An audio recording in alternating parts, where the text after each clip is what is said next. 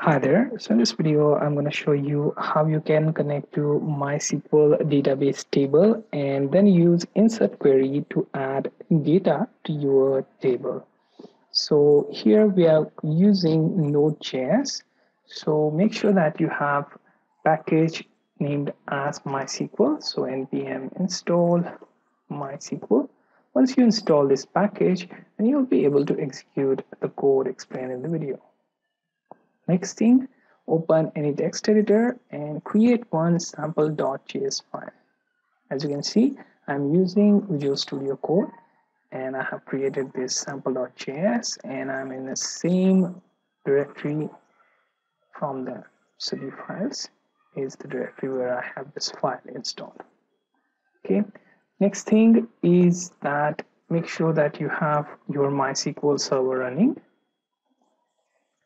And now we are going to create our MySQL instance. So where MySQL require here MySQL module. Next thing we are going to create connection. So MySQL create connection, and within that method we are going to call for host. Okay, so localhost. Then we are going to use user, which is going to be root. Then going to use password. It is going to be, let's say, demo1234. Then we are going to connect to a database. So for database, let's point to my myPHP database, within which I have one table named userbase. Okay, inside it has two columns, username and password, and one column for ID. So I'm going to insert that data into the table. It auto increments, so I don't have to specially write ID in my query. So let's start. First thing, we're going to use con.connect. Okay, this will allow us to connect with our database. Then let's first check if we have any errors. So if error, then throw error, then connection dot query, and here I'm going to use a query, let's say for insert. So let's say insert into user base.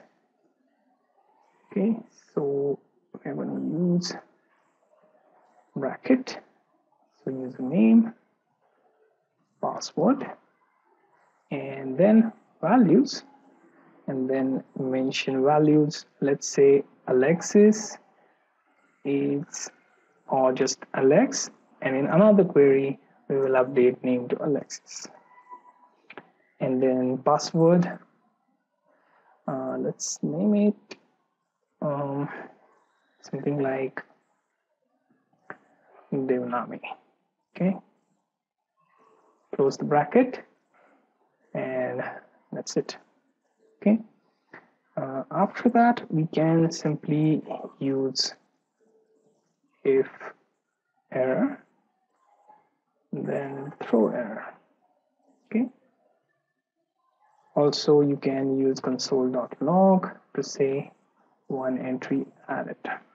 Okay, so if we find any error, then it will throw error. If it finds entry gets added, then it will come to this line, otherwise it will exit on this error.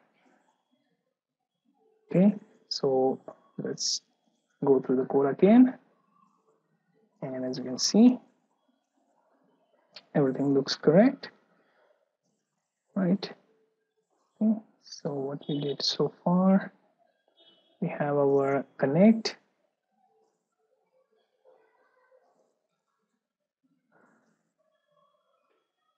right?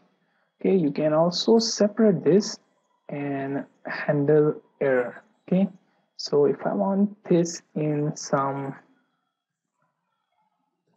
variable, let's say variable SQL, and here I have this entry. Okay, and in query I can just pass this, and then I can handle my error and result. Okay, and here we can just add